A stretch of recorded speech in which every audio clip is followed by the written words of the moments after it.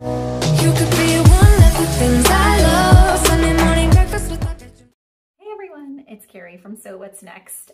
So as I mentioned in my first video, I'm working on the Byhandlondon ruffle skirt, the self-drafted ruffle skirt. Unfortunately, you have to do a little bit of math. The skirt is a half circle cut to your waist measurement plus 1/2, so the wrap can overlap. It's a little bit tricky, so they give you this handy dandy worksheet. So this is the part where I actually cut out the skirt. It's a half circle. I had to do mine in 2 pieces, so I had to sew a center back seam. So I got that all squared away, made my half circle skirt fine.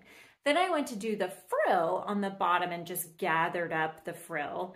And you're about to see I attached it to the skirt and then made a little bit of an error. So I've made a little bit of a mistake. So I'll try and back up and show you. So I don't have the waistband on yet, and I just put the ruffle on, and I wanted to show you if you can see. Let me just tilt the camera down. What I did. So I had to piece together my ruffle, and I serged it on the edge right here. And unfortunately, I put it on the wrong side, so now I'm gonna have to go back and fix that. I guess just pick it out and reverse the seam. So we'll see what happens with that. Okay, so I fixed a little mistake, and now I had the ruffles just basted onto my skirt. And now I'm just sewing those on completely. And I made another little mistake and got the skirt caught up in the gather. So I had to start that over again, as you can see.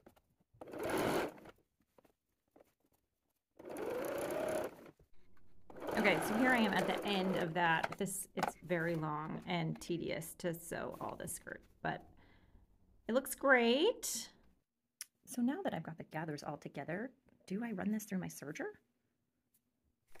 All right, time to give this seam a quick press before I head to the serger.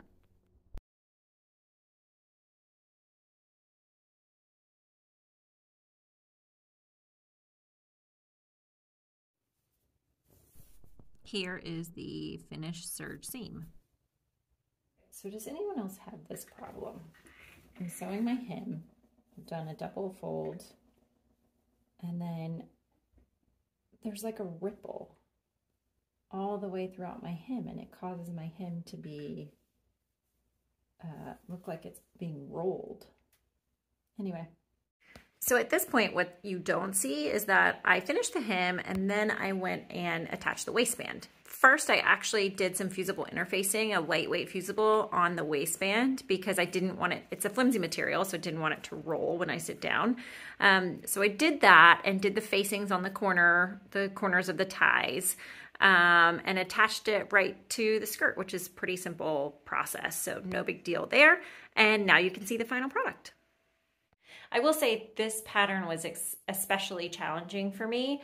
I made quite a few mistakes, and it's not something, you know, as a sewist, we always want to have perfect makes, but this one was definitely a challenge, but I am happy with how it turned out.